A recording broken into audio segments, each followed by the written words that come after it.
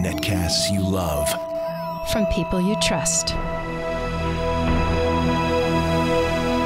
This is Twit. Bandwidth for Triangulation is brought to you by Cashfly at CACHEFLY.com. This is Triangulation, episode 118, recorded September 4th, 2013.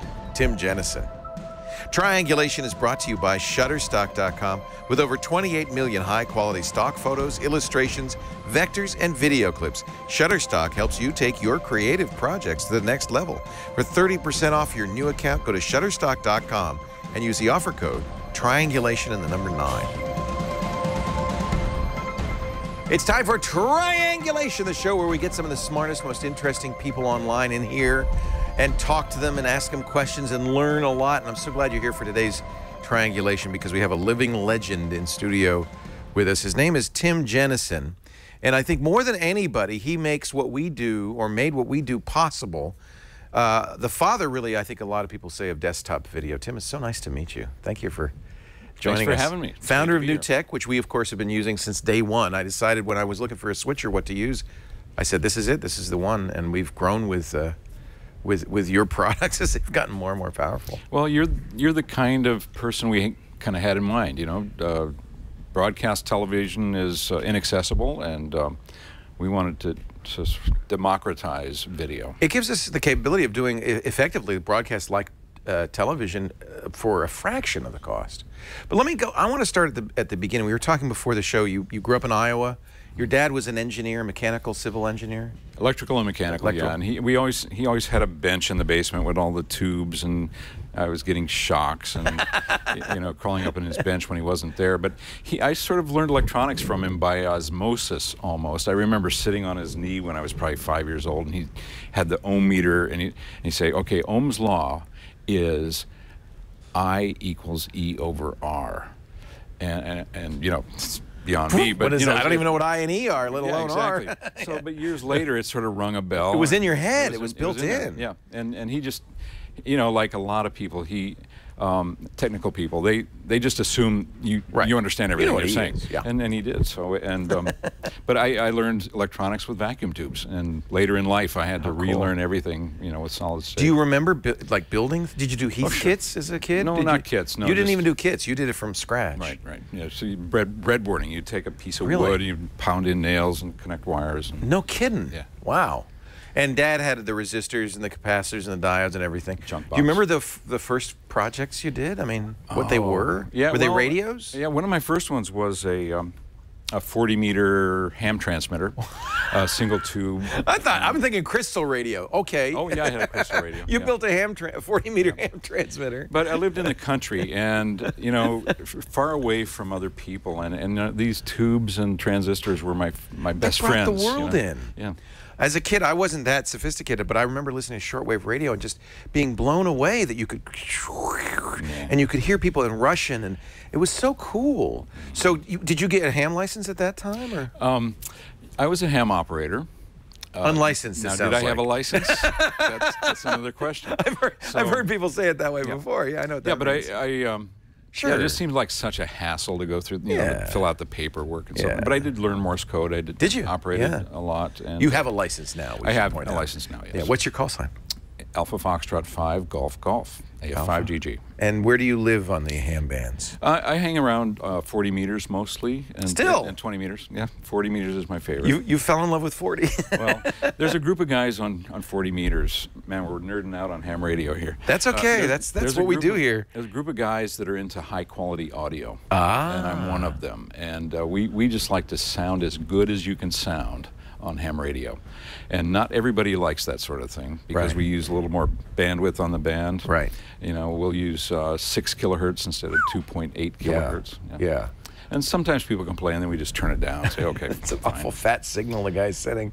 And this, you're doing it at San Antonio now. You've moved down with... yeah, live in San Antonio. With NewTek. So that's cool. So you built radios as a kid. When did it go digital for you? 7th grade. 7th grade science fair project. I built a rudimentary computer that could add in base 10, and it could multiply. That's pretty in base 10. sophisticated. Yeah. And this was at the time when integrated circuits, the very first integrated circuits were starting to show up in, logic gates. Right. Do you remember what you used? Yeah, it was a UL914. I think that's right, was one of the gates. Oh, man, I could think of the names of those chips. It's so cool that you could. It's funny how you do. It kind of implants itself in your mind. Yeah. And so, at that point, personal computing was a pipe dream still. I mean, it was just the beginning of ICs. Even science fiction. As a kid, you're reading science fiction. Nobody was writing science fiction stories about having a computer they were big in your pocket. Room-sized things. It was HAL like 9000s. Once in a while, there'd be a sci-fi story about he pulled a calculator out of his pocket and multiplied. No, they'll never be that small. Exactly. But nobody saw the computers coming. Yeah. There was always going to be a brain inside a mountain somewhere. Do you remember your first personal computer? Oh yeah, I built it. It was a 6800 Motorola. Not a kit, not an MSI or something like that. You built it from scratch. Yep. Because they were all using Zilog chips and. Yeah, and they were expensive. I, frankly, couldn't afford the kits, but it was so exciting back then. I mean, that was like, wow, I have a computer, and then you had to figure out something to do with it. So, right. that was the hard part, and we had to set all these switches, and it just took. You didn't hours. have a teletype interface. Not, you had to right flip away. The front. But switches. then I went through the teletype phase. In fact, I have a pretty cool collection of old teletypes, some very rare ones.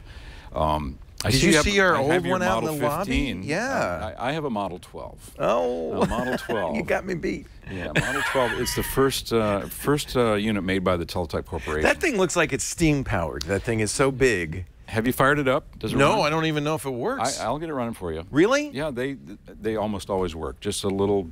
You couldn't break them. Little oil. No, they're absolutely. There's big, heavy metal gears and. Yeah. Wow, that's really what did you major in college? I mean, what was your interest? Was it electronics then, or rock and roll? Sex, drugs, and rock and roll, like all of us. Pinball. Yeah. Yeah. Pinball. There's a nexus between engineering minds and pinball. I don't know what it is. There absolutely is. Yeah. Absolutely. Yeah. So in my case, it was a game called Jack in the Box by Gottlieb. We called it Cram the Clowns. There were 10 drop targets across the top, each with a clown face, and you have to get them all down. Yep. And that's where all my quarters and spare time went. And so sounds like a wasted youth. I hate to tell you, Tim. Yeah, I left college shortly thereafter. Yes. And I really consider it to be, like a 4-year head start on my peers. The fact that I got the heck out of college when I did. Yeah, all the great founders, I'm not going to say this, kids, be cool, stay in school, but I have to point out a lot of these great founders, myself included. I'm going to go out on a limb here and say it's maybe not such a good idea to go to school. I mean, you end up deeply in debt. Yep. Unless you have a rich uncle. Yep. And, I was able to educate myself, and had I studied what I wanted to learn, they didn't know about microprocessors. That you couldn't take a good course on. You could study Fortran, I guess, and you could run punch cards, but they didn't know anything about what I wanted to study. And so after I was out of college, I just read books, and I would hang out at engineering libraries wherever I was, whatever city I was in, and I just made my own courseware. So you did, but you taught yourself, basically. I have a homemade engineering degree. And was the Amiga your first packaged computer? No. I was into the Tandy computers at first, and I developed some products for the Tandys. If Burke or somebody would I have an old Tandy that somebody sent me in my room, in my office. I just got. Maybe I could show this to you. You could tell me what the heck it is. It's in the box in the back of the room there. People, send us their old stuff. You see, we've got a Commodore up there, a 128 PET. Yeah. We've got an Osborne over here. I saw that. We've got one of the Amigas. Carson, are you getting for me? It's in the back there, in the box. I just want to show this to you. So Tandy was your first TRS-80s, that kind of thing. TRS-80 color computer. A Coco. Yeah. We got a Coco. We had a Coco. I think it's in the basement now. It's running a program. Well, my first product, commercial product, was a audio mix-down system for control rooms in audio. People weren't doing studios. this at the time. They weren't using computers for this stuff. The big guys were. Warner Brothers had automated consoles. You know, you get all the multi-track and the faders. So I made one based on a personal computer, and I thought this was going to be a huge seller. And it wasn't, because it turns out what you really need is talent. You don't need the automated faders. Karsten, come on, just bring it over here. You don't have to. I don't even know what this is. Somebody just sent me this. This is wild. I don't know. That's a 100. Is it a Model 100? I believe so. Or something. Oh, no, that's not. This is the 200 portable computer. That's so for the young people in the audience, this was the height. This might have been the first laptop. A lot of journalists used those. I remember the Model 100s, They could send their stories in over the phone line. You'd plug it into the phone line. Exactly. Have a 300-baud modom. Yeah. Anyway, thank you for whoever sent that to me. So then after that, this was a business for you already. Yeah, I wrote a paint program for the Coco, for the color computer, called Coco Max. Coco Max. I'm sure people remember that. So this is really, I did this too. This was a way of take something you loved and make a hobby and trying to make it so you could afford to buy this stuff and continue to do it. Well, my wife was just overjoyed when that first check arrived, because finally, up to that point she had to put up with the noisy teletype in the kitchen. The kitchen? Yeah, it was in the kitchen, and it would wake up the babies, and then checks started arriving, and that was huge. Awesome. That was huge. You can make a living at this. And then what she did was she took some of that money and bought me an Epson RX-80 printer so that the teletype could go away. Yeah. The first early dot matrix printers. Those were great, though. They were noisy too, though. But they weren't as noisy. Not as noisy. They would shake the whole house, the teletype. Yeah, it was thunder. Yeah. Oh, how cool! So you were interested both in hardware and software. You were writing code as well. Yeah. Did that come naturally to you? Yes. You liked it. Basic at first? Fortran was the first thing I learned in 7th grade. My cousin taught it to me, and but then once I had my first computer built, everything was machine language, not even assembly language. Machine language, which is related, but it's just like ones and zeros. Well, this is where you had an advantage, because the 6800, unlike the Z80 and then the 8086, had a much more elegant assembly. It was like a textbook. It was beautiful. Computer architecture. Much better than the 6502, which everybody else was learning on the Apple side. The only book I found in the Iowa State University library about computers that made any sense at all was a book called Computer Architecture by Caxton Foster. And in this book, he described an elementary computer, a computer that was powerful enough to solve all problems, but as simple as possible. And he described this thing. He says it had 2 accumulators, and he described it. And later, when I was looking for a chip to build a computer, I realized that the 6800 was almost exactly like that classic computer that was described in the book. So I knew what to do with it. Yeah. So when the Amiga came along, you felt right at home. That's 68,000 based. Yeah, and the reason I was attracted to the Amiga is that I was a video guy. Oh, so video came before the Amiga? Yeah, as a kid, I was into filmmaking, made 8mm movies. That's interesting, because in a bit we're going to get to the fact that you have a new movie, which just showed at the Telluride Film Festival, that is all the rage. So you ended up going full cycle and making movies now. Yeah, I was a frustrated filmmaker. 8mm was not a good format, and you had to cut and splice. Oh, horrible. And then when video came out, you really couldn't edit that. I mean, you could try to cut and splice it, but it's worthless. And that's kind of why NewTek started. Press pause. Yeah, pause control editing. Exactly. That was it. In fact, a lot of newsrooms were doing A/B editing kind of like that. Slam a tape in, slam a tape in, slam a tape in, play a little of that, play a little of that, play a little of that. Crazy. So you said computers are the perfect tool for this.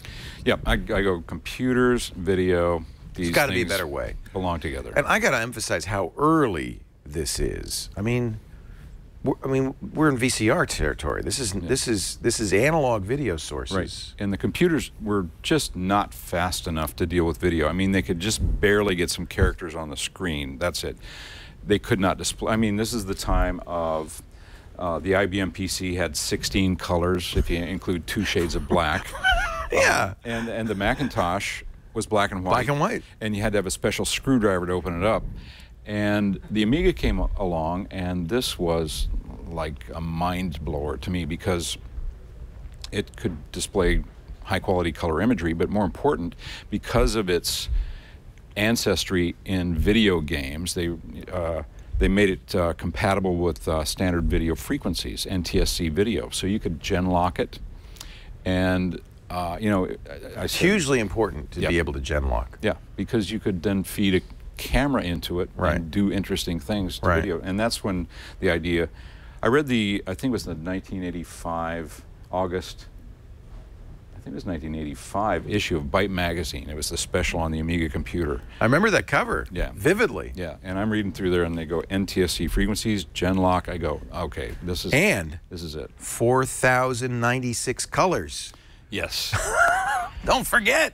Exactly.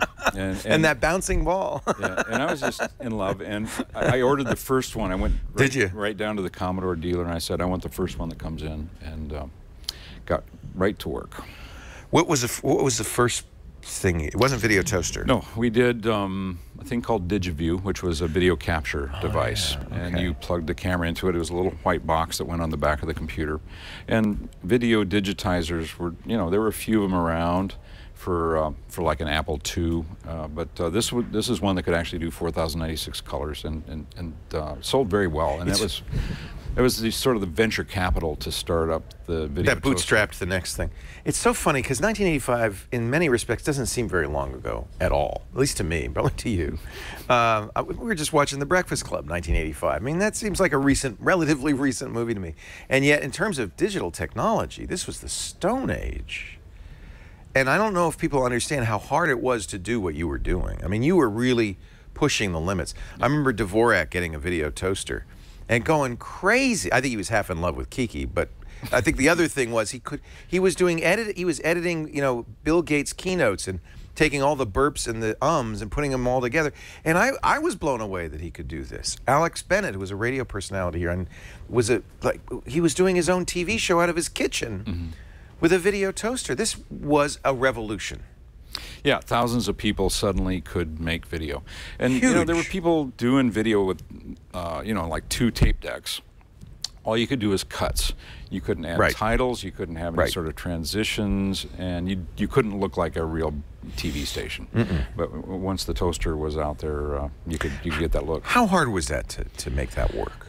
Oh, I feel like there must have been some long nights. Nowadays, with our current products, the TriCasters and 3-Play, we are routing all these high-def streams through the computer's memory and processing everything in real time. And it's one of the hardest things you can do with a computer, really. Because there's so much data. Well, and if you drop a frame, it's the end of the world. Right, it has to be real time. Yeah. But back then, you know, and so the computers we have now are gigahertz computers, and we have gigabytes of RAM and so on and so forth. The Amiga ran at 8 megahertz.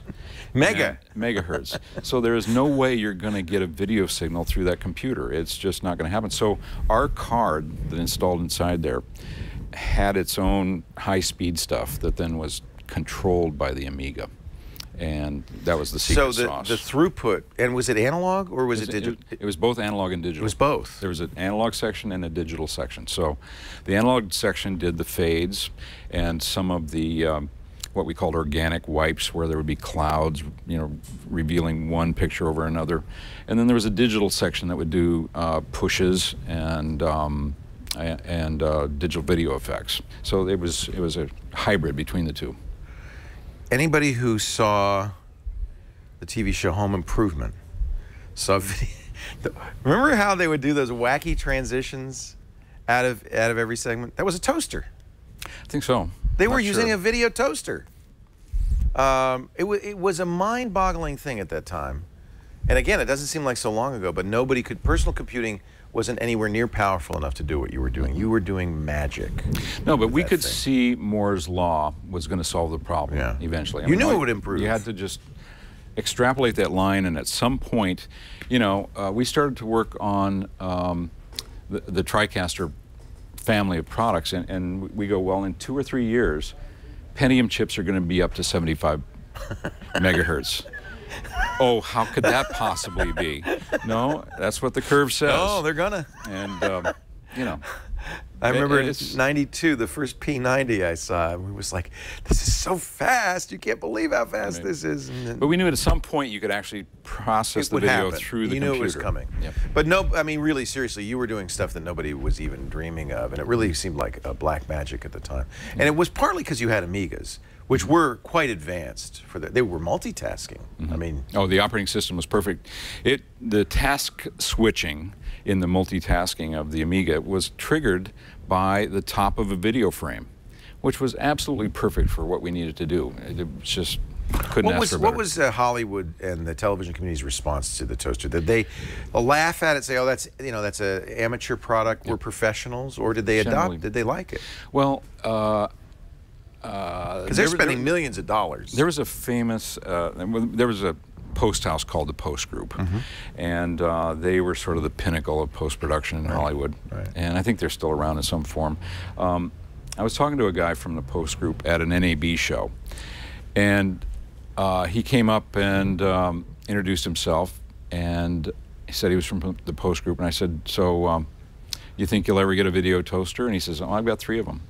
I said, that is surprising to me that you would have 3 of them. I thought there would be a little garage across the street called the Toast Group with the toasters. And we don't know those guys. He said, you got to understand, if the customer comes in and asks for something, I have to have it. I don't show it to them unless I'm prompted. I don't let them know I can. I wish to heck you had never made the thing, but I have them. And that was kind of the attitude. You know, they would use it to for very cost-critical jobs where they couldn't, get into the big rooms and have a lot of people. I think it was it Babylon 5? Babylon 5 was one of the big ones, yeah.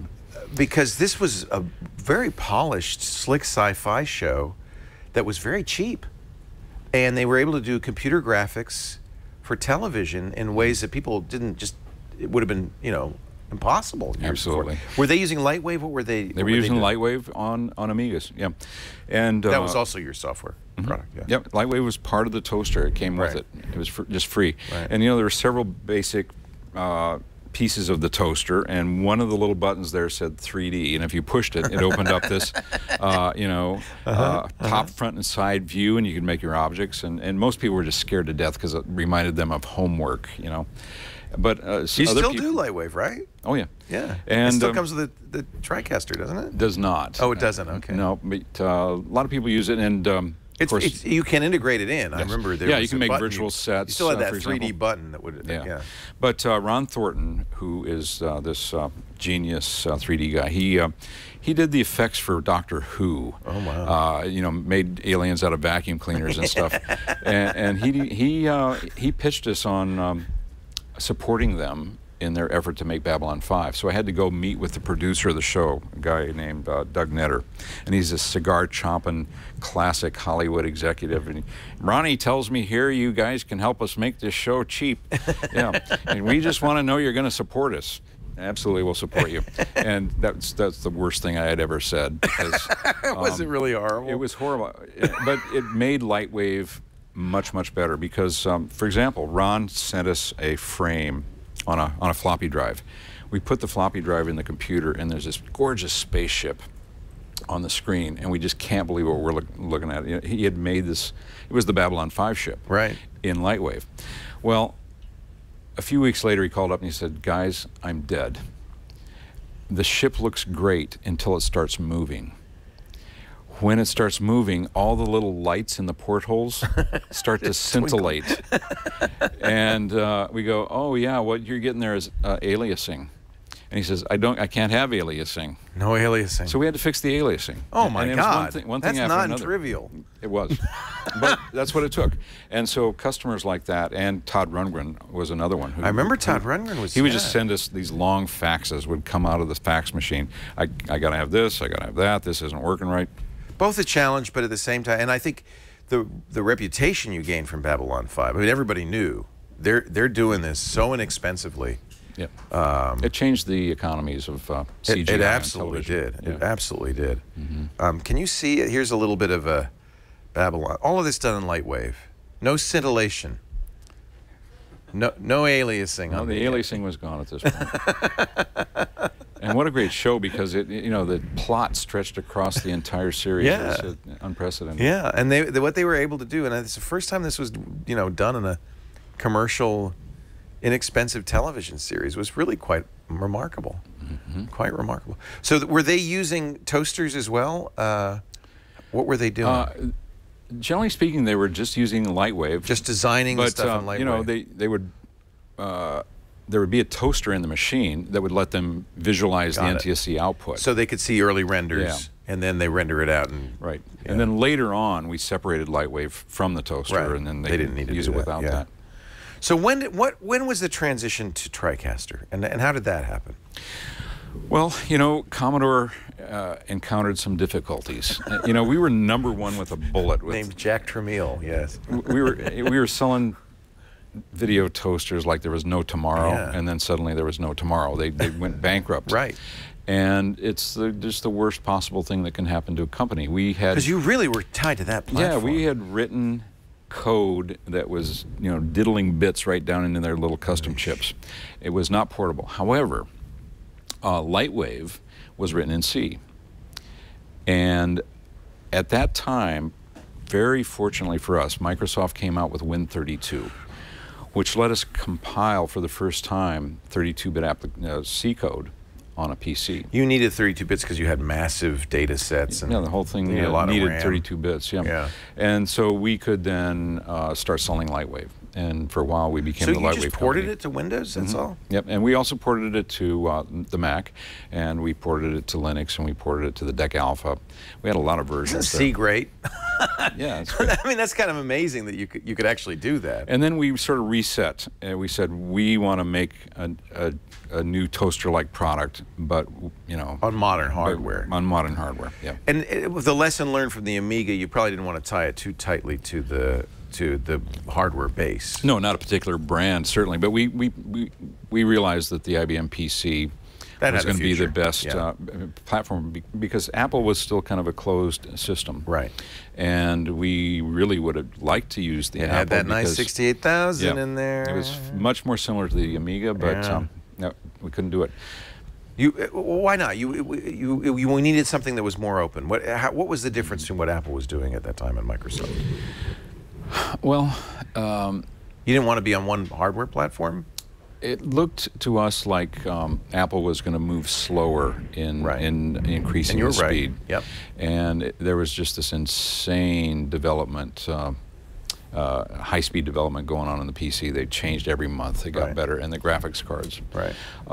It's analogous to what's going on now with mobile, where Android is churning, and Apple's just kind of steadily. Yep. And also, you probably didn't want to be tied to one company as you were with Commodore. Yes. For that. Once burned, twice shy. Yeah. Yeah. And Apple was also, looking kind of at those days, shaky. Mid-90s, not the best place to be.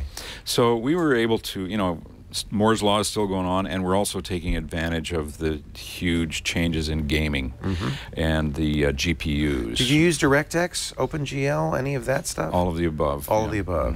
At different times, yeah. Yeah. And, today, I mean, the graphics cards are just, it's staggering the amount of processing that's going on in those things. So in the early days, did you bypass the GPUs and just was all CPU-based? In the early days, it was mostly CPU. And you'd maybe make some, there was additional hardware, right? You had to put some cards in there? Yeah, the card was to do the I.O.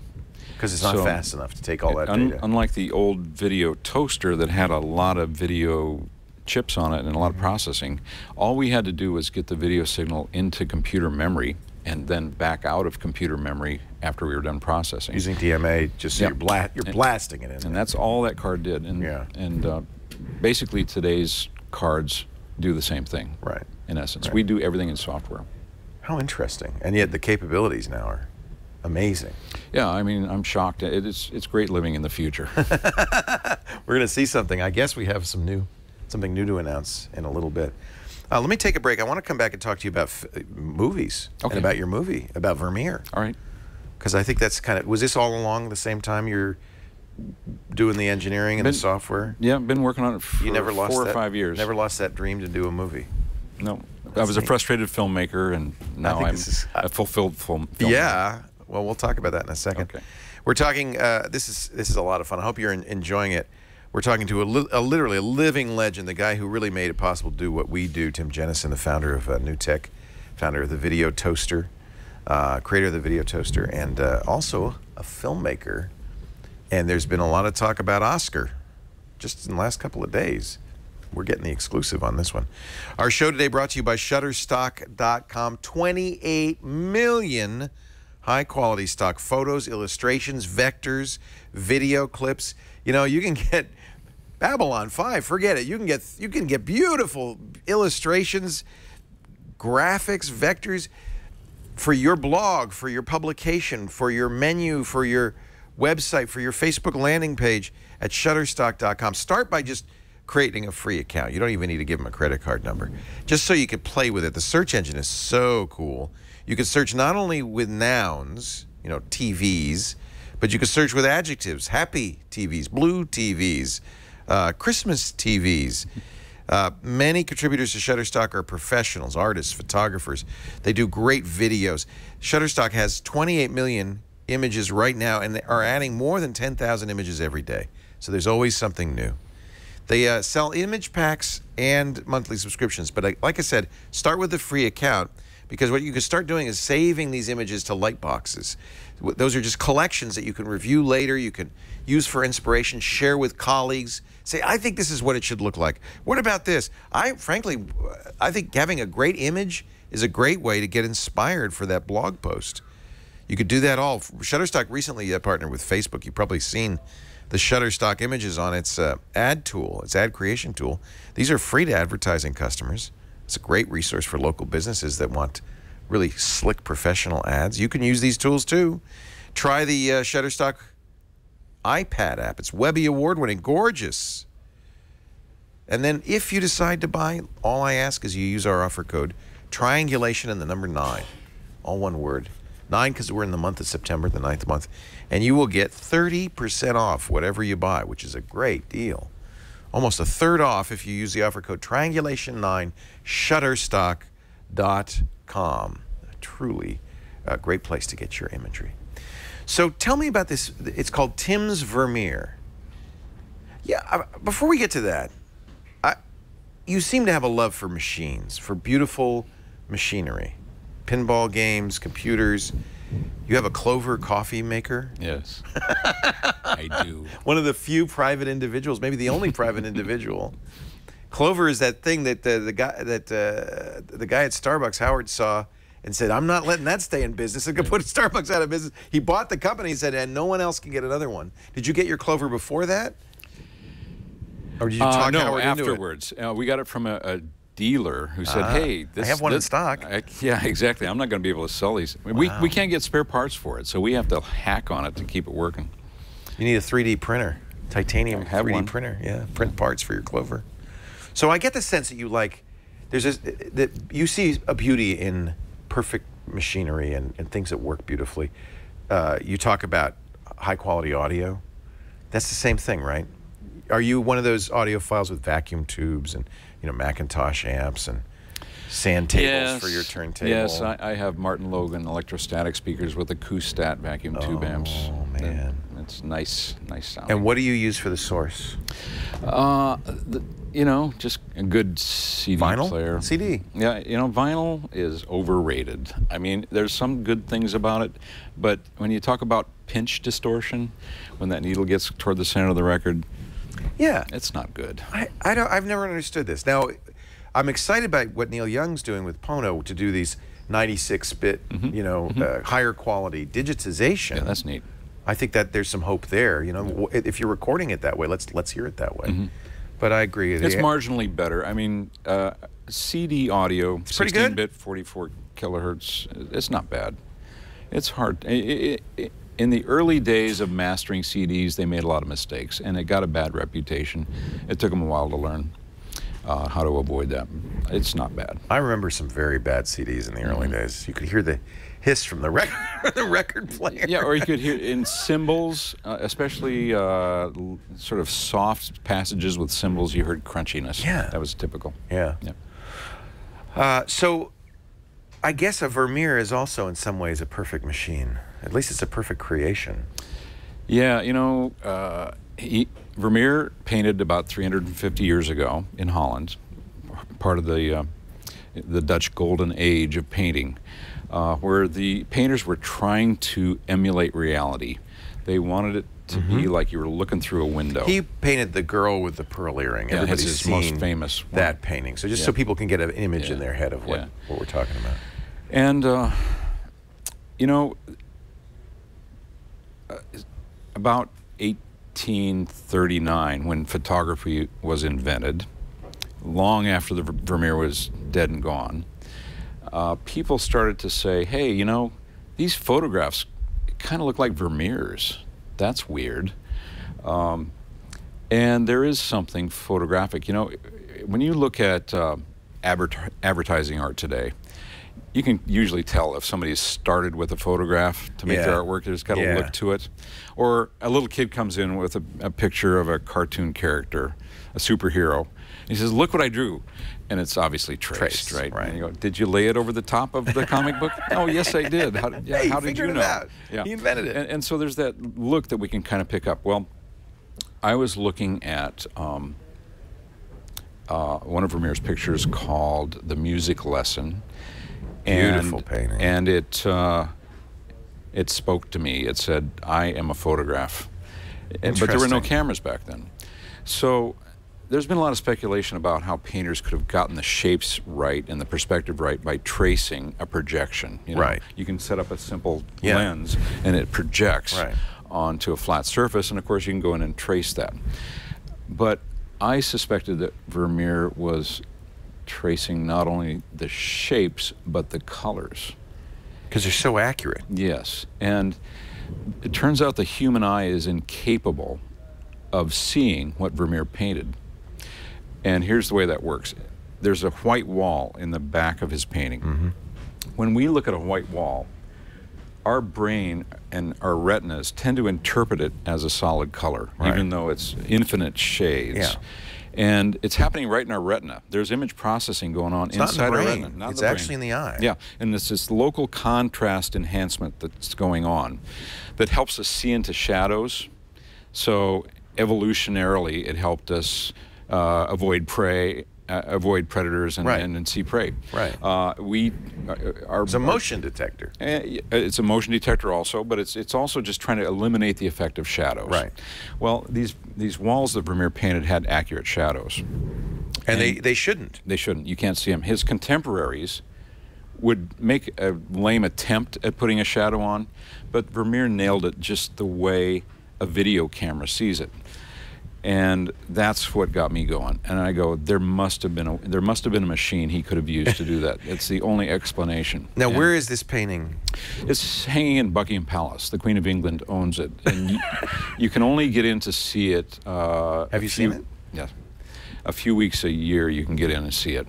And when I started looking at these Vermeers in person, you know, not in reproduction. Because we're showing an image on a 300 pixel image from the internet. It doesn't do it justice. No, it's gone through a process at that point. And, that image you're looking at right there, JPEG like hell, was probably taken from like a medium format film image.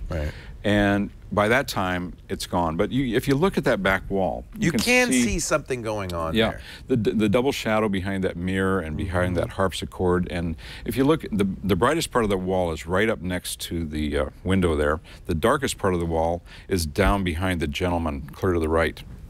And the ratio of light there, it's almost pure black and almost pure white. But it reads to us, if we were in that room, it would read to us as all beige. And that's what you would paint. And if you can't paint it, you can't see it. So, is it possible Vermeer trained his eye somehow to? You can't. You can't. You can't. You physically can't. The retina is built the way the retina is built, and it can't see that. So this is a little bit of a mystery. It is a big mystery. And so when did you first observe this? I go to this trade show every year in Amsterdam, the IBC show. It's a big broadcasting show, and I was at the museum, the Rijksmuseum, where they have some Vermeers, and I was looking at the Vermeers, and later, after looking at them, I go, I think I see how he did it. No. I think I see how he did it. And so I went home. Knowing what you do about optics, about light, I mean, well, it's actually more what I science? know about electronics. Really? There is an electronic circuit called a comparator. It's a very simple circuit. You have two signals coming in into this little black box, and the comparator will tell you which one is higher than the other, right? Very simple device. And I reasoned that Vermeer had a very simple analog form of comparator. It have to be analog. We're talking the It's all 16th, analog. 17th century. Yep. Yeah. So I went home and I did this experiment on my kitchen table where I propped up a photograph and I put a panel down flat on the table to paint on, and I set up this mirror at a 45-degree angle. Tiny mirror on a stick. So I'm looking down in the mirror, and in the reflection in the mirror, I see the photograph. If I look off the edge of the mirror, I see my panel down on the table. I took some paint and I put it on the panel. And now, right at the edge of the mirror, I can compare those two colors very accurately. Oh, wait, that is way too bright. Mix in some black. Wow. Okay? Once you've got it mixed and it's the proper color, the edge of the mirror goes away. So if it's too bright, you can see the edge of the mirror. If it's too dark, you can see the edge of the mirror. If it's exactly right, you can't see the edge of the mirror. There's no ifs, ands, or buts. It is not subjective at all. It's objective. You are a photo sensor. It's mechanical. Here's an image of Tim doing this from a photograph. This is from the movie Tim's Vermeer. Yeah, this is that first test I did. My daughter walked by with her digital camera and took a picture of it. So that picture vertically there. So the mirror is attached to your glasses? No. Oh, you're looking through it. The mirror is glued to a mic stand. I see. And I'm looking down into it. And you see there that on the table that I've made an exact copy of that photograph. This is the very first oil painting I've ever done. You're not an artist. You're not a painter. I'm not an artist. I've never painted in my life. And that's quite amazing. And it works so well, I go, okay, I'm on to something here. So I started Googling. I figure somebody in the world has figured this out. So I Googled for a day, I Googled for a week, I Googled for weeks. I Googled in other languages, German, Dutch, Italian, Latin, you know, looking for speculum, I'm looking for Spiegel, I'm looking for Kunst, I'm looking for all these words that relate to artists and mirrors. And I found a lot of stuff, but not that. You'd think if this technique were widely used in Renaissance painting that it would be known. How was he keeping it a secret? That is one of the best arguments against this theory. But they had guilds. Right. Like the Freemasons would not teach laymen how to lay out the first course of bricks. We've lost a lot of techniques. Yeah, because of this. Because of the secrecy. Yeah, so they would have been keeping it all secret. That is the explanation. Were there others of Vermeer's contemporaries who might have used this technique? Yes. If you look at their paintings? And now that I've been doing the research on it, I think I see this idea traveling through time and across Europe. So how did you tell the world about this? Well, after I did that experiment on my kitchen table, which is pretty impressive. That's a good picture. Yeah, I surprised myself, and I said, "This works way too well." Yeah, and it's simple. You know, it's elegant. It's mechanical. You can't go wrong. There's nothing to it. So, I got a strange email from my friend Penn Gillette of Penn & Teller, who I've known for close to 30 years. Penn was also a video toaster fanatic. Yeah? Yeah. And Penn... Is that how you got to know him? Yeah. Yeah. Way back when. And Penn wrote me this letter, strange, desperate-sounding letter, email. He said, I have been spending all my time with my toddlers and at work, and I am in need of an adult conversation. I know the feeling.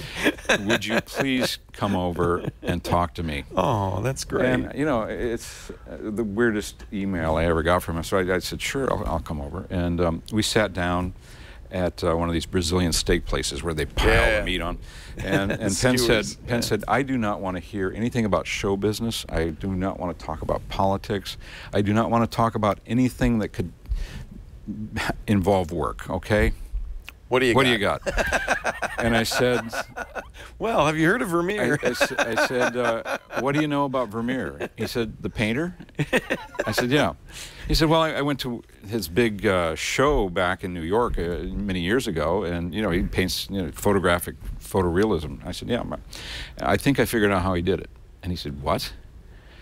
And I explained it to him, and then I realized I had it on my belt. I had a camcorder, and I had a video clip there where I looked down through the mirror. Oh, neat. So you could actually show see him. And he says, I get this. I totally get how this works. Sure, he's a magician. He's a mechanical genius. Very similar to a magic trick. It's how they do these disappearing things. It's called mirror masking in magic. Yeah. And so he said, I he got totally it immediately. get this. He understands the optics. And he said, what are you going to do with this? And I said, I'm going to try to paint something that looks like a Vermeer, and I'm going to try to put this, you know, make a YouTube video about it. And he said, that is a really stupid idea. I said, what do you mean? He said, you know, let's make a movie, a real movie about this. Let's go to LA tomorrow and start pitching this. And that's how it started, and it just snowballed and took on a life of its own. That happened in February of 2009. And we didn't think it would take too long, but we just finished the movie just 2 weeks ago. You actually said, I'm going to paint the music lesson. Yeah. So what I had to do is I had to, in Lightwave 3D, I made an exact 3D model of that room and all the furniture and all the architectural features of the room, reconstructed the room. You didn't start from Vermeer's painting. No. Holy I made the cow. 3D model. You made what he was painting from. So once I had the 3D models, then I used rapid prototyping and CNC computer-controlled milling machines and lathes to make all that furniture. I built a full-size replica of his studio with the harpsichord, the viola da gamba, the Turkish rug, everything. Everything was in there. And then I set up the machine the way I thought he must have used it. Not looking at his painting anymore. I'm now looking through the apparatus and trying to paint, and there were some false starts. It didn't work exactly right the first time, and it took me about 7 months to paint it. And when I was finished, it was. Did it look like it? It was the same. It was the same Variety picture. wrote yesterday, Peter DeBrugge, their senior film critic, so entertaining that audiences hardly even realize how incendiary it is. Tim's Vermeer stirs up a flurry of scandal in the hallowed realm of art history. Obsessive inventor Tim Jenison has a hunch that the only explanation for the photorealistic quality evident in the work of 17th century Dutch painter Johannes Vermeer is that he cheated using lenses or some other technological apparatus to achieve such remarkable detail. Jenison devises a 5-year science experiment to test his theory, emerging with an uncanny crowd pleaser, the secret weapon in Sony Pictures Classics' fall arsenal that plays like the ultimate episode of Mythbusters. People are actually talking Academy Award for Best Documentary. How exciting. So Very exciting. Teller is involved too, right? Teller directed, Penn produced. And Penn narrates. Penn narrates, yeah, and he appears on film. Yeah. I can't wait to see this. So they showed it at Telluride. I think they're still showing it. What did they? It's going to be at Toronto. It'll be at the New York Film Festival. Mm-hmm. And did they have? Sony's distributing it? Is there a theatrical date? Before the end of the year. They want to get it out before the end of the year in New York and L.A. I guess because of the Academy rules. They need to have right. It. Yep. Because you want to be eligible, because everybody's talking Oscar for this. David Hockney, the famous painter who did a lot of photos in his artwork, is in it. What is the art world? What does the real art world have to say about this? We don't know. They're going to flip their lids. You know, it's been totally under wraps until 4 days ago. It's been total secret. Nobody knew about this film. So we suspect that some of them will maybe change their minds, but others are so set in their ways. Hockney kind of intimated that this was possibly what was going on. Hockney wrote a book called Secret Knowledge 12 years ago, where he said something changed in art. About 1500s, 1600s, something changed radically. and I think it was caused by optics. Now, he didn't know my trick, but he thought they were tracing. You know, he thought they were just getting the shapes and the perspective right. And nobody had really suspected there's a way to trace the colors. But he knew, because he's an artist, he could look at it and he said, there's a switch that got flipped. Yeah. And it's interesting because he realized that, but it took you to come along and say, I think I know how they did it. So early in the film, before I started painting or anything, we went to visit Hockney in England, and I ran the idea past him. I showed him my first experiment, and I said, do you think this is going to work? And he said, I absolutely think it would work. And I said, do you think that they were doing this in the Golden Age? And he says, absolutely, I believe they were doing it in the Golden Age. You know, more almost than the wall, though I can see why the wall is convincing. I look at the tapestry here and the detail in that, and that looks like a photo. Yeah. That is remarkable. You're looking at Vermeer's picture there, yes, this isn't. I should say this is not a Jenison. Right. This is a Vermeer. Yeah. When you were painting that, I mean, what is your experience of painting it? It's all mechanical for you, right? Yeah, it's a Zen thing. You're a machine. Yeah. All those little dots on that carpet are different color, and the mirror tells you exactly what color it needs to be, and all you have to do is just sort of dab in the different colors until you've got the right one. And there it is. Yep. How close? You must have been highly zoomed in to do this, right? I mean, yeah, highly magnified. If you're seeing every dot in that. Not really magnified. It's the picture is 25 by 29 inches. It's laying flat on a table, and I'm about 8 inches above the surface of it. So that's the kind of magnification I'm seeing. You're not doing any optical magnification. You're actually looking directly. I'm looking directly at the canvas. And what kind of brush were you using? It must have been a very. I used a lot of different brushes, but they were all sable brushes. Very fine sable points. Yeah. And they're generally used for watercolor. Right. But that's what worked. And this is oils that you were using? Yeah. I had to make the paint. Because I wanted to use only paints that he had. Pigments. We know exactly which pigments he was using because of the scientific analysis. Right. And so you were grinding lead? Yeah. Yeah. Holy cow. And mercury. And, oh my God. Yeah, very, very nasty dangerous stuff. Yeah. And how long, 5 years this took? How long did this take? When I actually got the room completed and started painting, it took about 7 months. From the, so the light wave thing was the first step, getting it all modeled out. And how did you get it modeled so precisely? I mean, that's a challenge in itself. In Lightwave, you can do this. You can put an image in the background, and you can wipe back and forth, and you can overlay lines on it, and then you make certain assumptions. You make assumptions that the walls are 90 degrees to each other, and then it'll add volume as needed. And so by using those basic assumptions, you make a three-dimensional model of the room. You were working from must have been a very high quality reproduction. There were the reproductions were all terrible. The one I'm looking at, which is the best I could find, is on iBiblio, and this is actually a special site that they have for art. And you zoom in on it and you see all the JPEG artifacting. Yeah. If you zoom, pan down now to that harpsichord, and the lower flap right there, the lower flap is just a mishmash of stuff. Yeah. But when I saw the actual Vermeer in Buckingham Palace, it's sharp as a tack. Everything is there. So where did you get your copy? Did you go in and take a picture? No, I didn't have a copy. However, that harpsichord, they still exist in museums. It was a Flemish company called Ruckers, and those decorations on there were block printed paper, and the paper is still on those instruments. And so I had this guy in Edinburgh make me those papers so I could construct that instrument to look exactly like that. We know exactly what Vermeer was seeing because it still exists. Just slightly obsessive. You think? You know, they have. What do your family think about this? They have medications for this, but they wouldn't give me any until the film was finished. No, I'm sure Penn's going, no, paint more.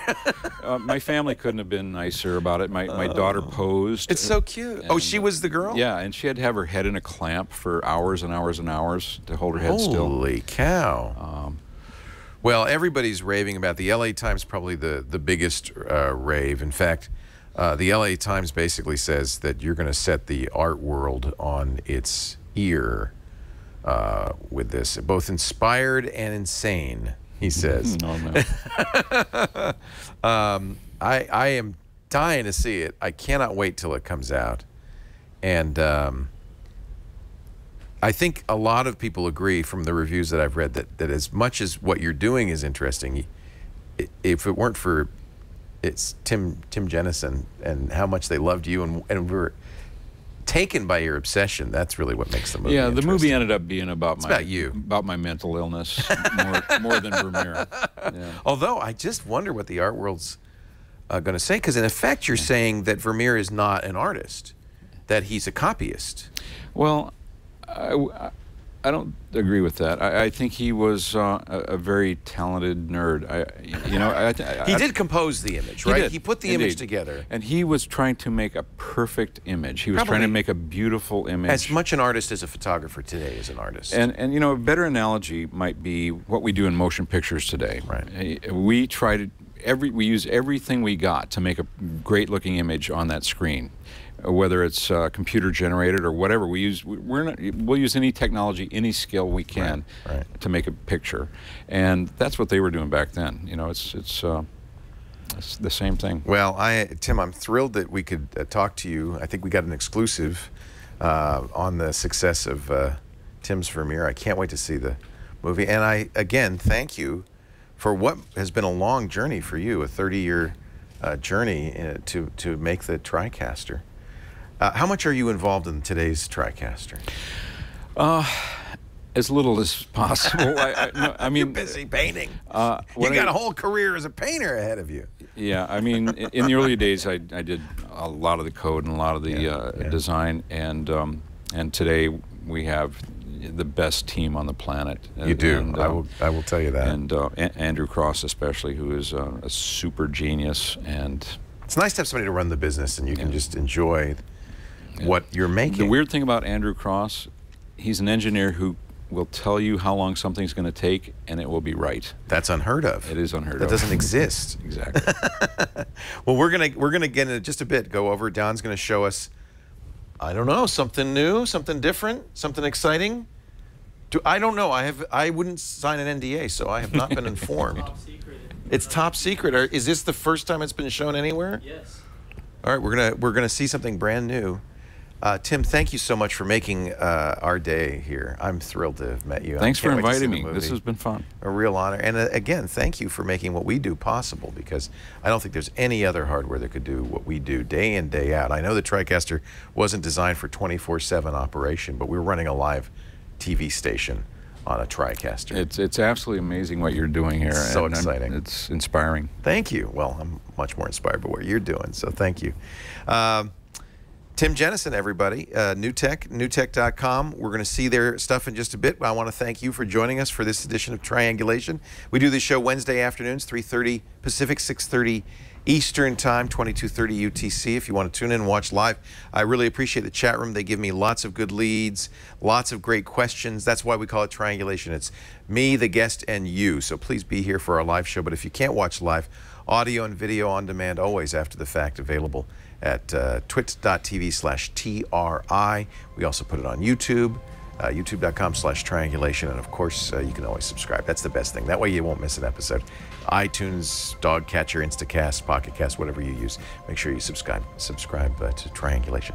Thanks for joining us, and we'll see you next Wednesday on Triangulation.